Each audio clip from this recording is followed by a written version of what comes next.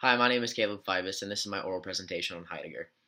To start off, I will give some background knowledge of him. His name is Martin Heidegger, and he was a German philosopher who was born in 1899 in Germany, and he died in 1976. He was one of the most influential philosophers of the 20th century. He was part of the Nazi Party as well. There are three questions that are asked of us to answer, and the first one is, what role did Heidegger want the German university to play in the overcoming of nihilism and the revitalization of the German nation? The second one is, how would the faculty and students to be trained or adapted to this task? And finally, the third question is, what are the connections between Heidegger's philosophy and his goals as rector of the University of Freiburg? To answer the first question, what role did Heidegger want the German university to play in the overcoming of nihilism and the revitalization of the German nation? Heidegger had a philosophy that was centered around the question of being. The question of being talks about who we are as humans and what is our purpose. Heidegger believes that nihilism supports or brings back the question of being. Heidegger thought the Nazi revolution would help humanity start over. He didn't fully support them, though. The Nazi Party movement was necessary for natural cleansing, which is what was needed for the German people. Heidegger wanted to have the support of the university towards him and the Nazi Party.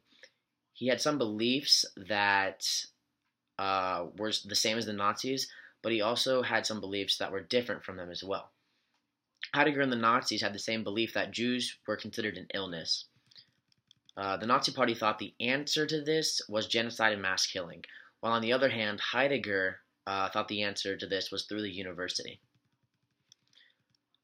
To answer the second question, which is, how would the faculty and students be trained or adapted to this task? Heidegger used students and faculty to help support his philosophies. Many of his writings are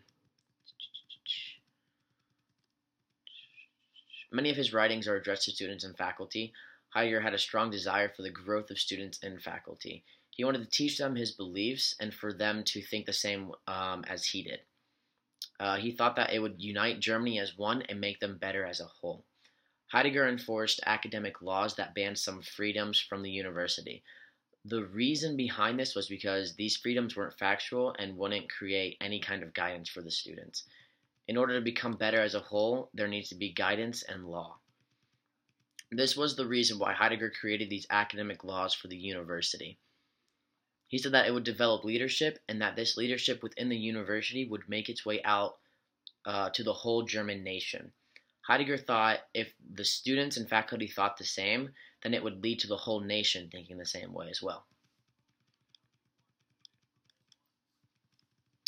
To answer the third question, what are the connections between Heidegger's philosophy and his goals as rector of the University of Freiburg? Heidegger wanted to examine the self-being and what it truly meant to exist. When he talks about this, you can tell that there is a little focus on individualism, but in a broader sense of self. Heidegger wanted to bring back some of the characteristics for the laws of nature. An example of this is like what exactly defines will. Heidegger wanted to help people and realize their true self. He wanted to do so by revitalization of fundamental values and the opposition of self-truth. Thank you for watching my video, everyone.